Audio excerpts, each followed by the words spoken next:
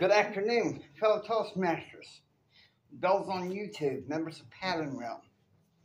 Today I want to talk to you. I'm going to change my format to how I've usually been doing the past week or so. We're no longer in the coaches circle. We're doing some motivation here.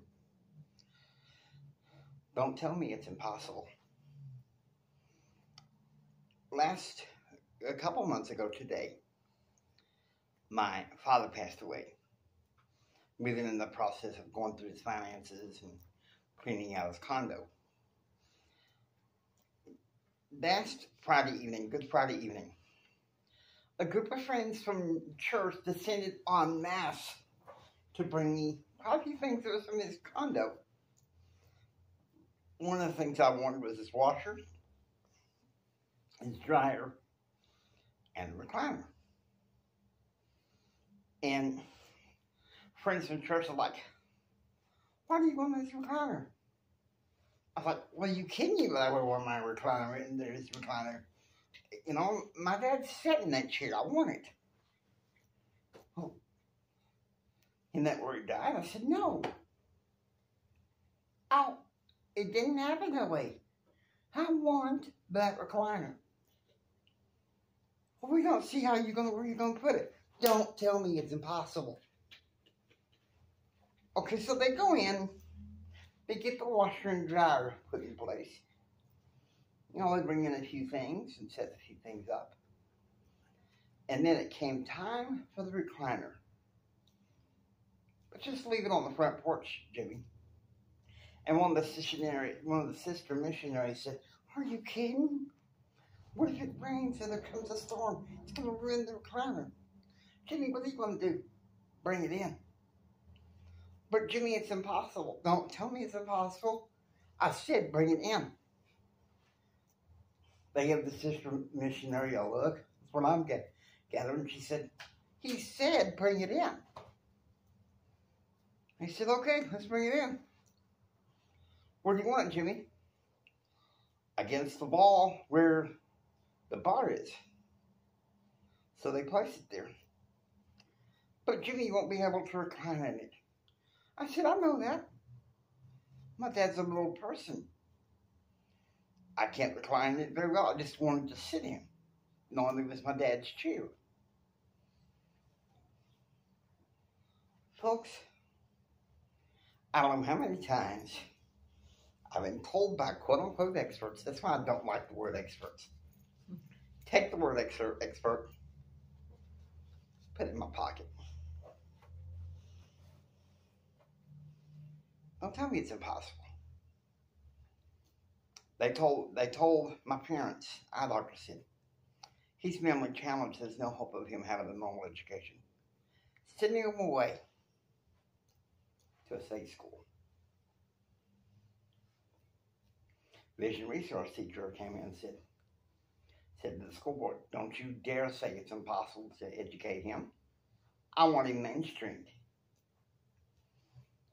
I was getting ready to go to college. There is no way you're going to be able to make it through college. You lack the maturity and the ability to make it. Forget about it. Don't you dare tell me I can't make it through college. I'll fight for my rights. Took me 7 years. Back out through college. And all the way they kept telling me, it's impossible, it's impossible, you're crazy, you're crazy, you're crazy. Fellow Toastmasters, we can build the club to its glory. But we're going to have to make the impossible possible.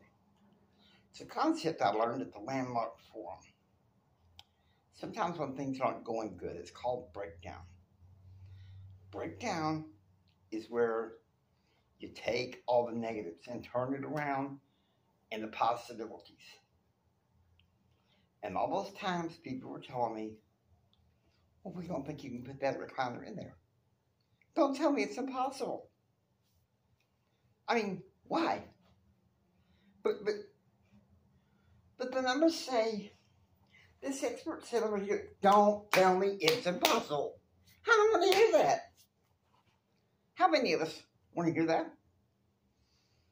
Think about it. Born legally blind, with multiple birth defects and being challenged by people all my life saying, "You're impossible." No. Mark chapter 10, verse 27 says, "With man it is impossible, but with God all things are possible." I fought the impossible monster by having a relationship with God. And I began my possibilities by joining Toastmasters. And that was my way of making it through. Impossible? What's impossible? I say to people who, go with the experts and say it's impossible, where's your trust in God? Where's your faith? You say you live in accordance to what God's called you to live in, but at the same time, it's impossible. Impossible? Out that window. Don't tell me it's impossible. For those of you on YouTube, I hope you enjoy watching. Please subscribe, become a part of Pattern Realm. Until next time, don't just sit there and take it. Go build your dreams so you can take it. Until next time, choose, act, and pursue happiness. Remember this, from the bottom of my heart, Jimmy loves you.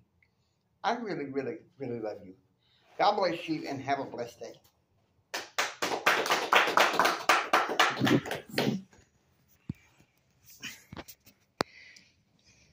Good job. Trying to get those.